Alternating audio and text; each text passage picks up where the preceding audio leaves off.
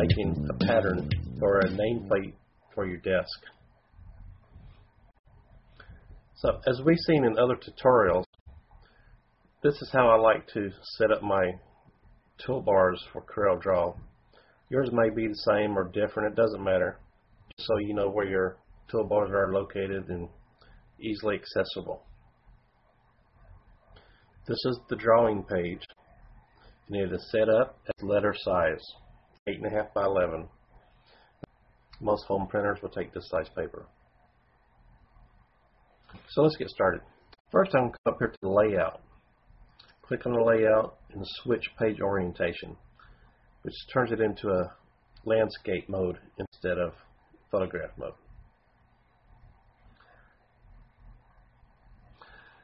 Okay, right now we'll come over to the alphabet tool, the text tool. It has the A right here. Click on this. Come up here to the top, and I'm going to pick Bazooka. And this box may come up. If it does, just push OK. The Bazooka is a good font to use for this, but Arial Black is good. Bolder would be good. Just whatever font that you like scrolling through here.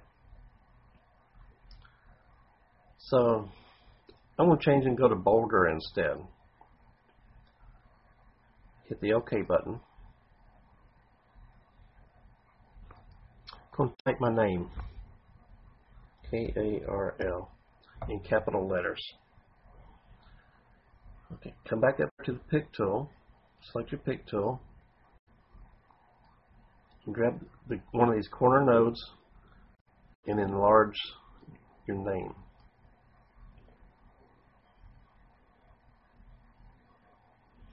Okay, after you've done this, you'll see these little nodes down here on the bottom, clear boxes.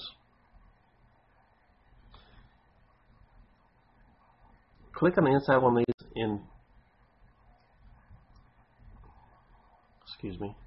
click on the inside of one of these boxes.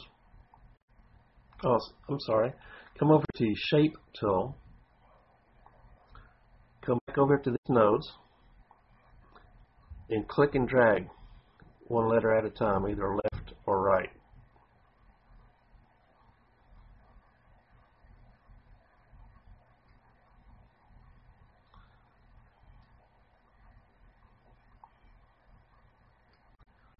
Okay.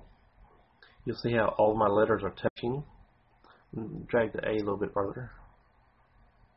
Oops. A little bit farther again. I need to pull the L over a little bit further. Okay, that looks good. Now that is one method of pulling all your letters close together. I'll come up here to the Edit tool. You can either go here to the Edit and continue hitting that, or come over here to the Undo tool. Don't click on this quite a few times. Put all these letters back in the original location. Now another way of getting all these letters close together, if you come up here to the text, go to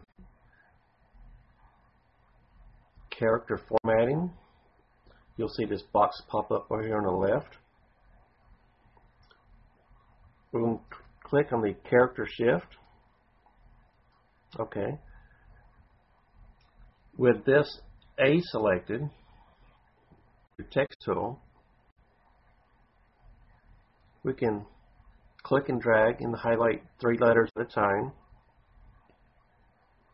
I'm going to do the horizontal shift button to the left, and all 3 letters are moved.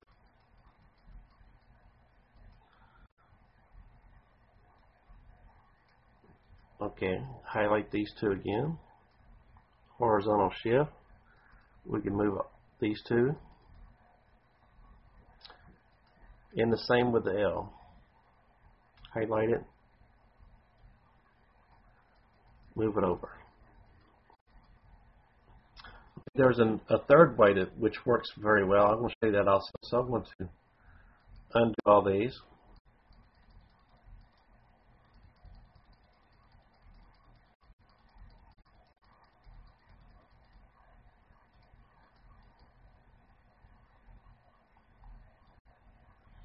Okay.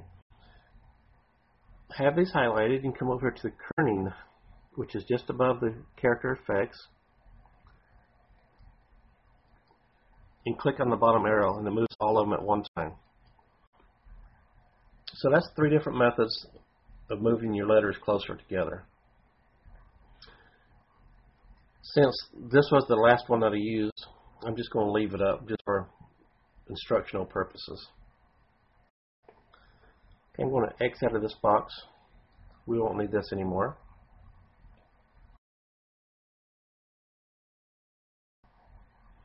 Come over here to your rectangle toolbox, making sure your rectangle tool is selected.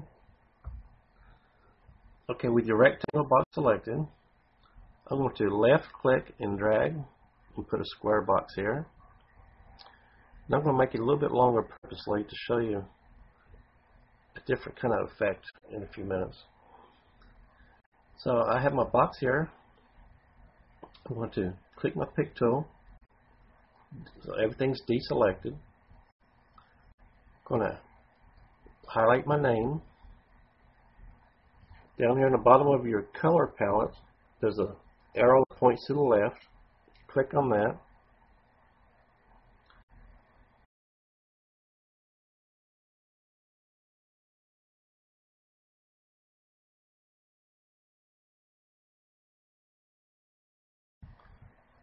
Okay, I have the black selected. Hit OK. Name is selected.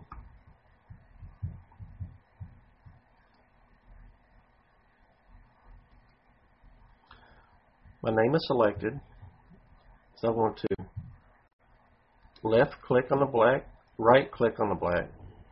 Now what that does is make sure that the inside of the letters are filled with black and there's an outline in black. To check this, if you come up to the X on the color palette and just left click, and you'll see that it has just an outline of my letters of my name. So that's the look that we want right now.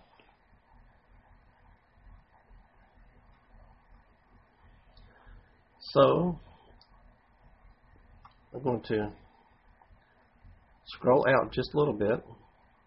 My pick tool is selected, as you can see.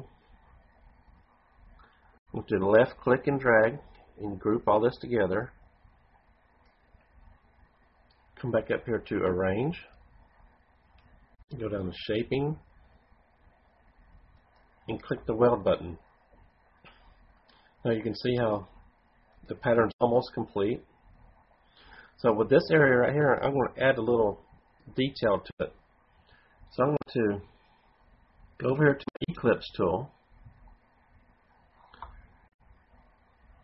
and I'm going to drag an oval to right here. Okay, I'm going to left click so it's not filled. And with the Eclipse tool again, this time I'm going to hold down the Control button and left click. Release the left button, then release the Control button. So I'm going to make this 1 3/8 inch diameter. So I will come up to here, 1.375, which close enough to 1 3/8. 1.375.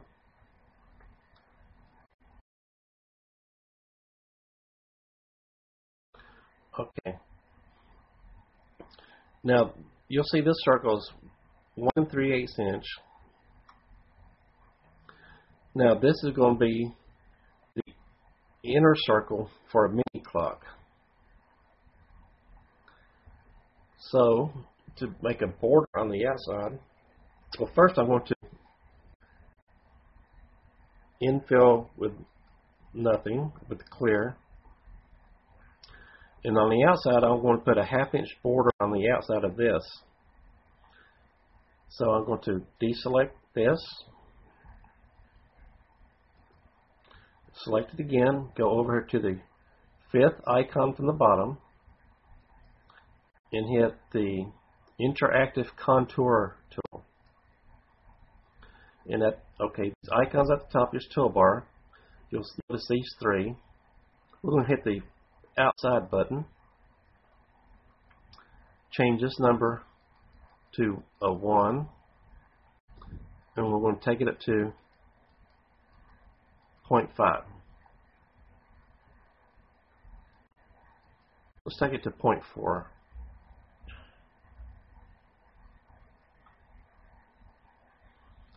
Okay.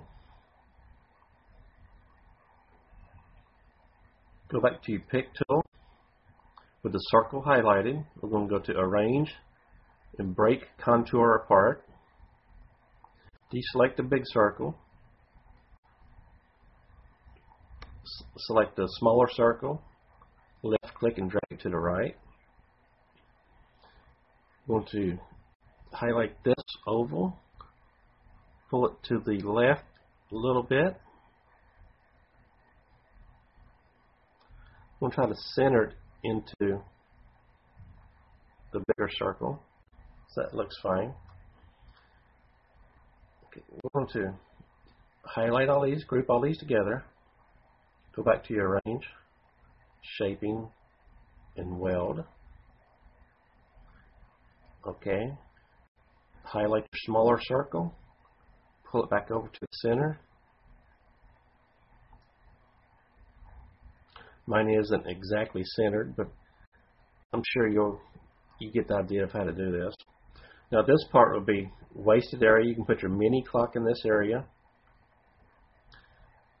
Cut out the inside of your nameplate, such as your K, parts of your A, your R, and space between the L and the R.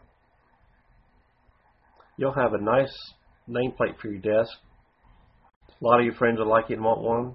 These easily sell, without the clock, these easily sell for $20, $25 a piece if you make it with a nicer wood.